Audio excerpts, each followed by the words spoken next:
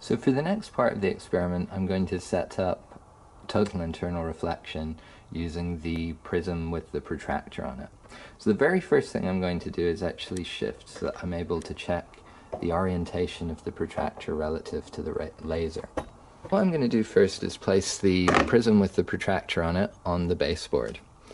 And the next thing I'm going to do is I'm going to take this very high-tech little bit of, I think it's plyboard actually, and I'm going to put it so that the laser beam shines through.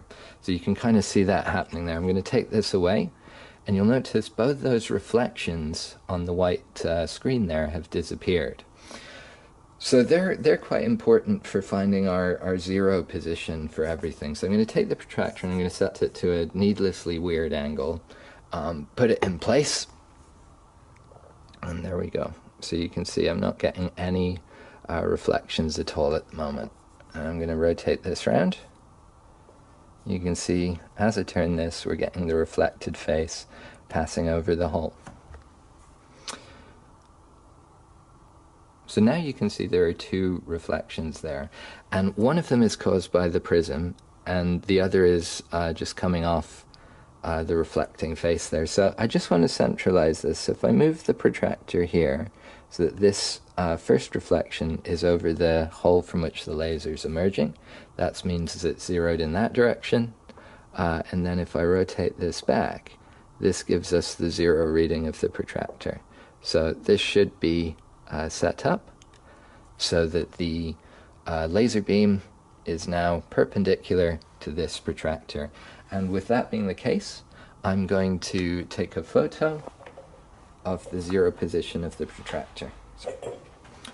Now, what I'm going to do is shift the camera again so that now we're looking at the rear face. And you can see we've got light transmitted through the system, which doesn't really matter much at all. Like, we don't care what's going on here, but we do want to look at this. And what I'm going to do is rotate this protractor.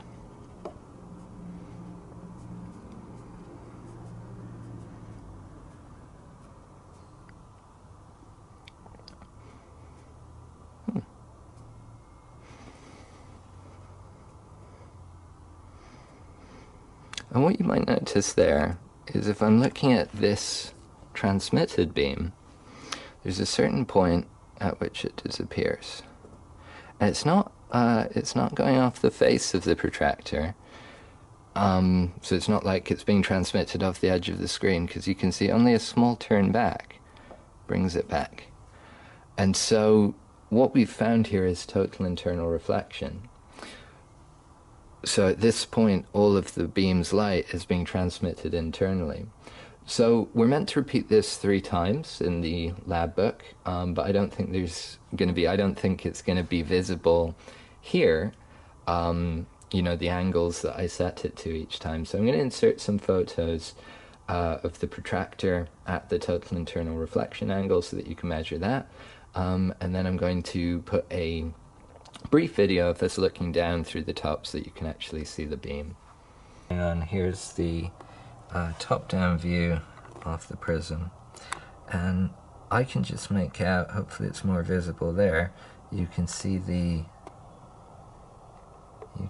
beam being refracted. So quite a nice view there, not amazing.